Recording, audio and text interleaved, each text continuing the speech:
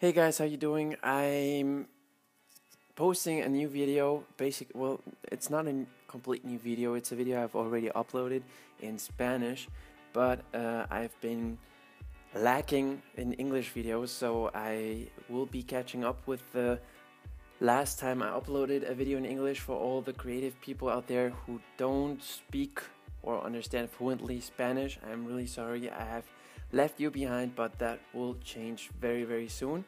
So this is the English version of a video I already uploaded a few weeks ago, and in this video I'll be showing you a time-lapse of how I sketch backpacks.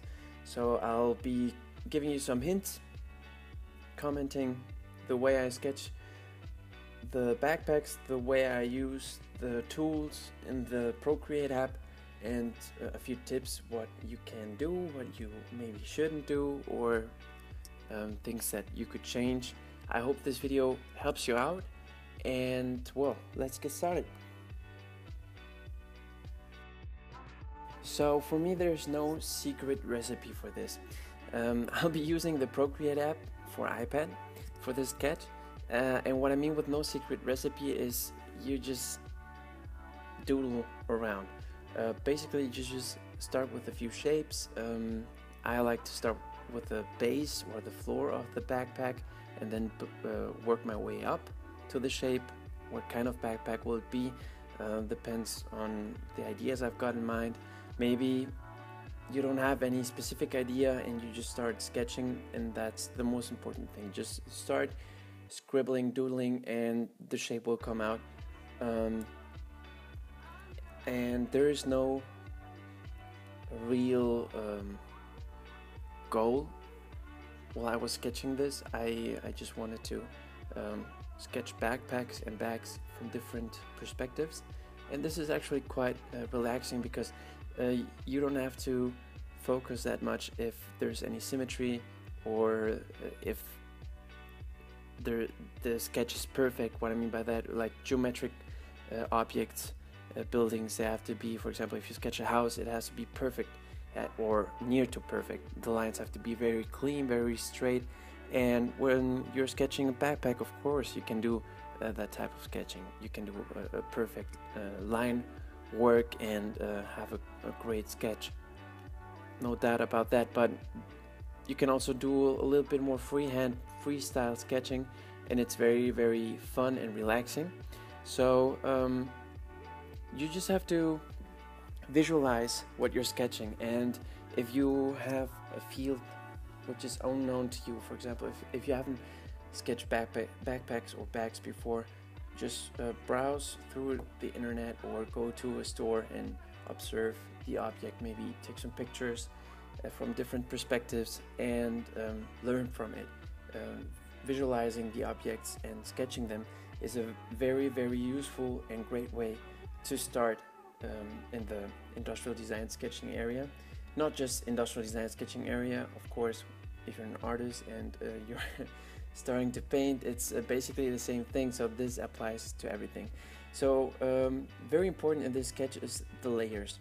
As you've seen, I've done all my sketches with a pencil tool, and I've started to render. So I did, for the first brown colored layer, I want to sketch the brown part is supposed to be leather.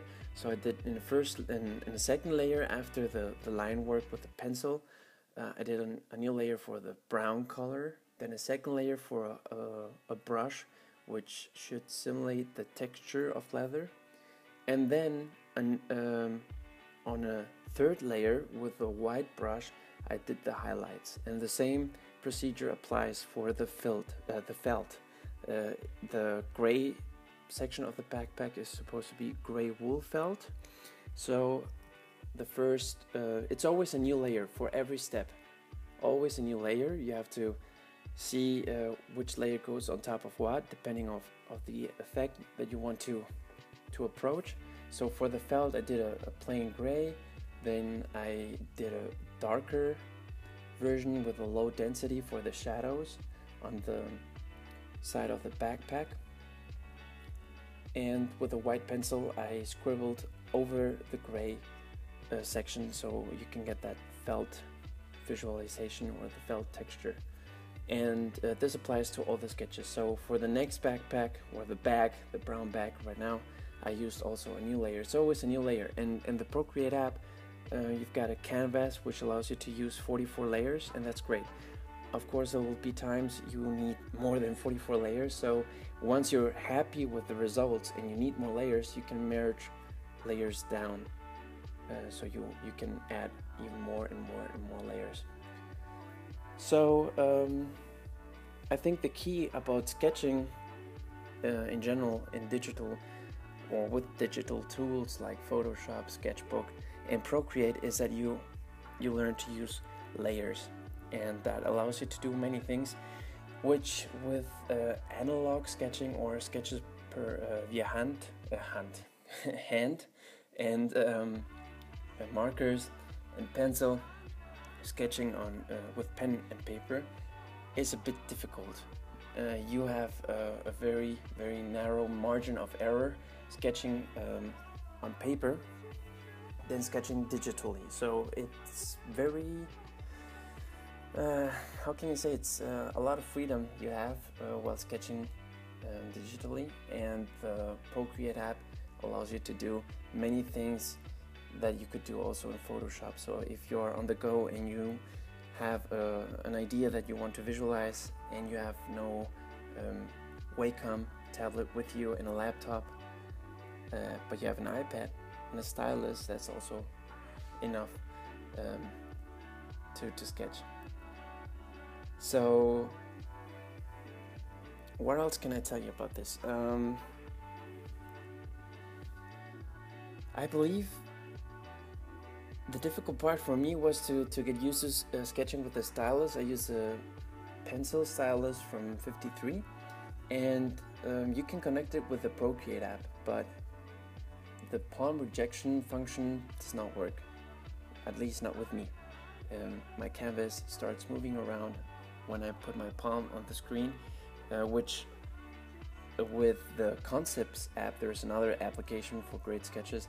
Concepts app, for example, that works great, or the paper app from 53 itself is also great for this. But it's just a matter of fact that you get used to it, and now with the new iPad Pro and the pencil, it's much easier, and it's like sketching on paper.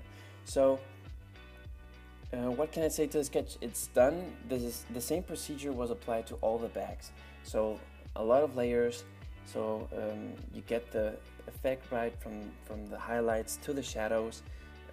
If there's a specific texture you need of the material, you add more layers.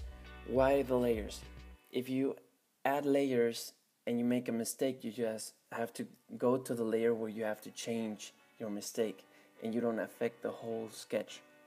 That's why layers are very practical. Anyway, I hope you enjoyed the video. I hope it helped you out a little bit. If you have any questions, if you want to know something specific about industrial design or industrial design sketching, let me know. Leave me a comment or send me a message on my Facebook site under Guacamole Design, or on Instagram. I hope you like it, and I'm really sorry I haven't been posting any videos in English. I'll be changing that this week and the following week as well. I'll be posting the missing videos, which are already in Spanish, on my YouTube channel, also in English. If you have any questions, if you have any petitions for me to sketch, just let me know, contact me, and see you very soon. Take care.